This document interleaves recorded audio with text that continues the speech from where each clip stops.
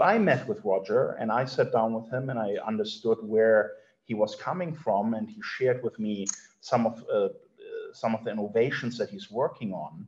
And I think the guy at the moment, in terms of his thinking and where he is with his innovation, is a step ahead, you know? And I feel it would be stupid to ignore someone like that if it helps to use whatever he creates to make the entire space better.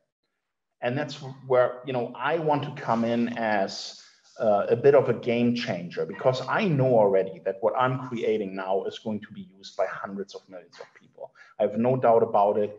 I've done it before. I've built super large sites, you know, about 1 billion people in the world have touched my numerous different websites that I've built. So all of my knowledge that I've gathered over the last decade is now in this product. And I know what users want. So I've created something that I think could be a killer app for crypto. And then I'm looking at the reality of crypto today, all this fighting, real innovation, not being recognized because of this fighting, because of the toxicity. So what I would like to do, if I get to a point of influence, because we are bringing so many users into the space, I want to make sure that we look at innovation again. You know, that we look at what are the best ideas. And if you believe it or not, Roger has some really good ideas. He's working on cool stuff in terms of security, privacy, you know, and I also agree with his argument that in order to be a very successful cryptocurrency, you need to provide fast and cheap transactions. There's no way around that. I mean, it's nice to be a store of value, but if you really want to succeed in this game, you need to be the electronic cash.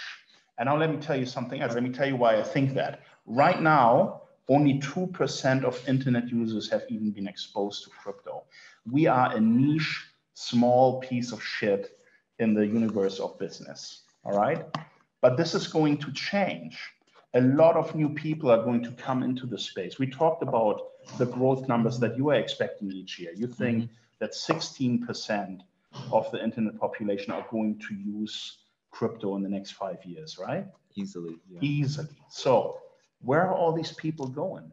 They don't know anything about the current wars that are taking place, the current toxicity within the crypto community. They are going to go with the currency that gives them the cheapest fees, the fastest transactions, the most reliability. And currently, unfortunately, that is not Bitcoin.